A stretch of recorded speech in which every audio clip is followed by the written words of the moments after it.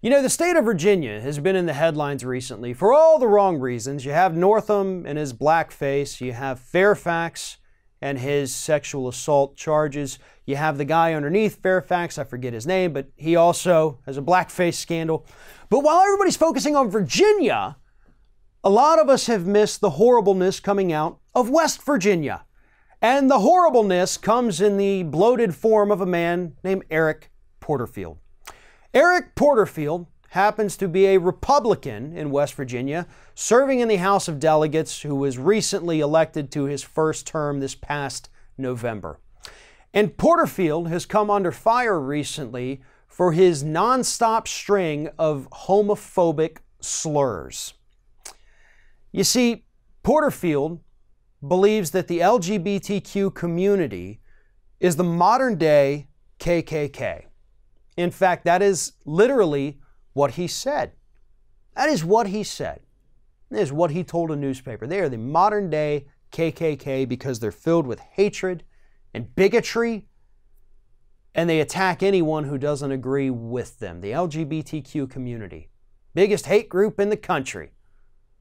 At least Eric Porterfield seems to think so. The reason all of this came to light is because West Virginia was considering a bill that would add protections to LGBTQ members so that they could not be discriminated against, you know, basically giving them the same human rights that most of us already enjoy. Porterfield wasn't having it.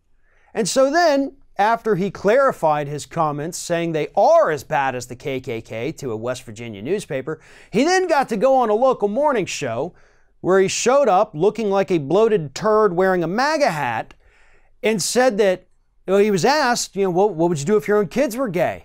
He said, well, I'd take my daughter to get her nails done, maybe get her hair done, and then I'd see if she could swim. If it was my son, I'd take him hunting, take him fishing, and then I'd see if he could swim. What he's saying is I would drown them. That's what that saying means. If you've grown up in the South, you've heard that. And that's what it means. So this man is essentially telling this reporter that if his own kids were gay, he would attempt to drown them. Now, Porterfield is blind. He's been blind since 2006, the result of an altercation that he had. It's very difficult to find any, something really explaining that further other than just an altercation.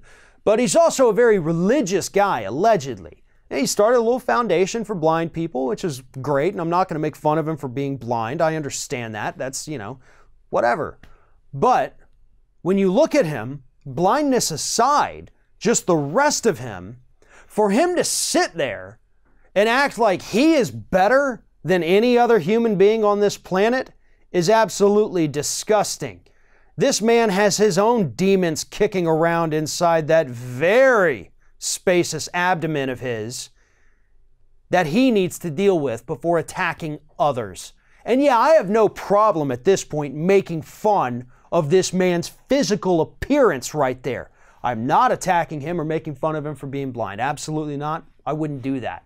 But when he shows us that he is just as ugly on the inside, then yeah, fair game at that point, because you're talking about drowning hypothetically gay children.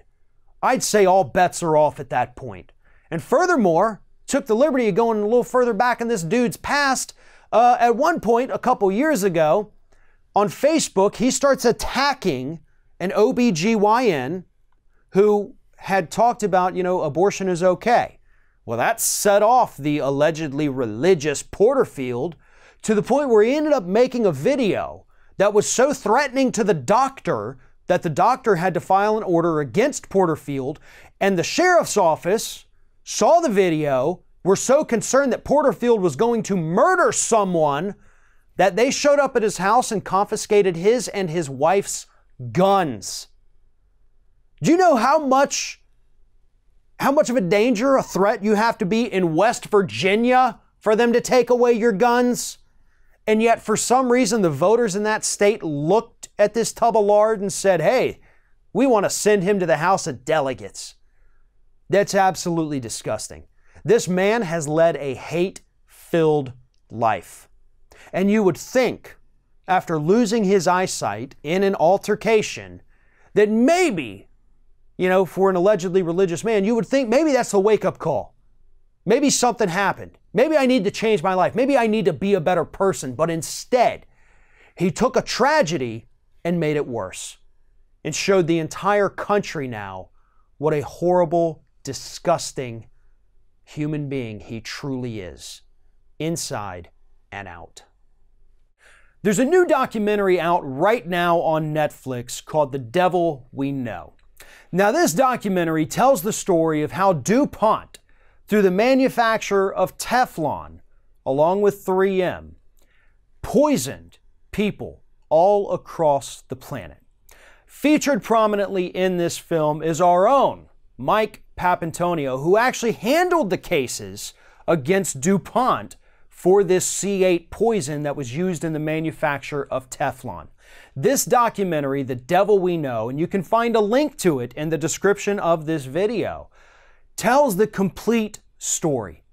It says what DuPont did, what they knew, and it interviews Mike Papantonio. It pulls clips from the media to complete the story of just how corrupt and disgusting DuPont's actions were, and more importantly, how they managed to get this toxic chemicals into the bodies of roughly 98% of the population. Most of us right now are walking around with DuPont's poison inside our bodies, and we don't even know about it.